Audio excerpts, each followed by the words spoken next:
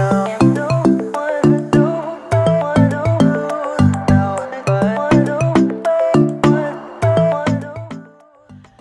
children, are you ready for the story? Yes, Auntie. Ooh, I'm ready too. Okay, let's go. Who are the helping people in your neighborhood? In your neighborhood? In your neighborhood? Who are the helping people in your neighborhood? Think I know who they are. So once upon a time, there was this little boy by the name of Kush, but they called him Kush the lion. And then there was a little girl by the name of Princess Zipporah.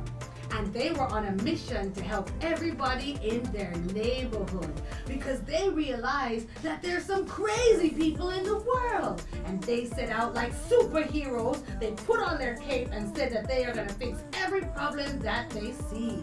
And then they looked up in the sky and there was this little bird. You know what type of bird it was? A doctor bird. Yes, and the doctor bird comes from Jamaica. All right, and the doctor bird could sing. It was a beautiful singing hummingbird. But guess what was special about this hummingbird? Who are the people in your neighborhood? In your neighborhood, the hummingbird could help people. The hummingbird would fly and could see all the problems in the world. And in this little neighborhood, the hummingbird saw all the problems. So one day, Kush the lion and Princess Zipporah were walking in the street. And they saw this dog, and the dog was so sad. The dog was a stray mongrel. And my little Kush the lion, this little boy said, where mongrel, where? And guess what Princess Zipporah did? Do you do that? Guess what Princess Zipporah said? Don't say that, Kush the lion. The doggy is sad. So they kept walking in their neighborhood to their house. And guess what? The dog kept following them. The dog wouldn't leave. And Kush the lion said, where dog? Where mongrel? And guess what? Princess Zipporah said, no, we're going to feed the dog. So they went in their house and their nanny, their grandma, was in there. And grandma was cooking red pea soup. And it was nice and cool. And when grandma went to the bathroom and came back, the soup was finished. What happened to the soup? They took it and feed the dog. But then the dog's tummy started getting fatter and the dog started smiling, was ruff, ruff, and wagging its tail, and it was a happy, happy dog. So who are the helping people in the neighborhood? In the neighborhood, in the neighborhood.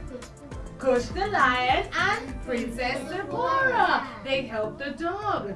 But then guess what else happened? One day there was this lady. Her name was Auntie Emprezz.